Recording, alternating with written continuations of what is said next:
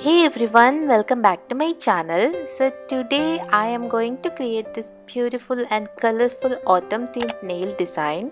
So before we start, please don't forget to hit the subscribe button and the bell icon to never miss any of my videos. All items used in this video are listed in the description box, so if you guys are interested you can check it out. So let's get started.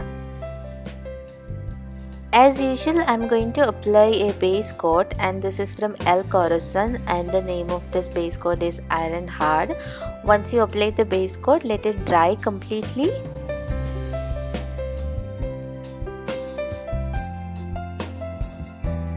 Now that my base color is completely dry, so I am going to apply my base color.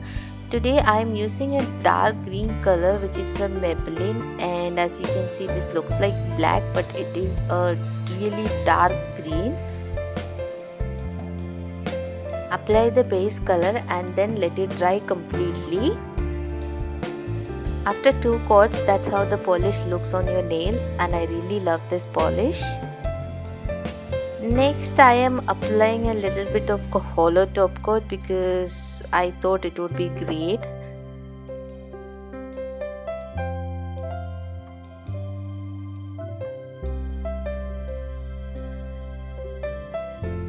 What do you guys think?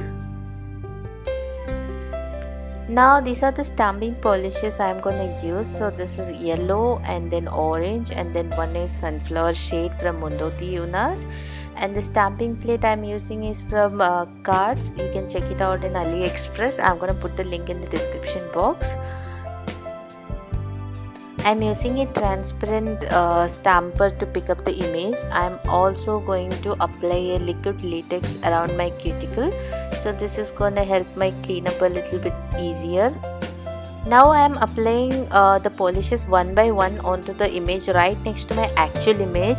The reason I am using this technique is because as you can see I am using more than one color, and I also want to show all the colors, and if I do more than one swipe then I'll lose the color variation, and everybody has their own technique to stamp, so this way I do the gradient stamping. I'm done with the stamping, and the next step is clean up and then apply a top coat. I'm using Orly's top coat, and you have to be really gentle when you apply the top coat, otherwise there is a high chance of smudging the design. And there we go, that's it, we are done with the stamping and the top coat is on and it looks amazing. I was so happy with the design, and I hope you guys also enjoyed the video.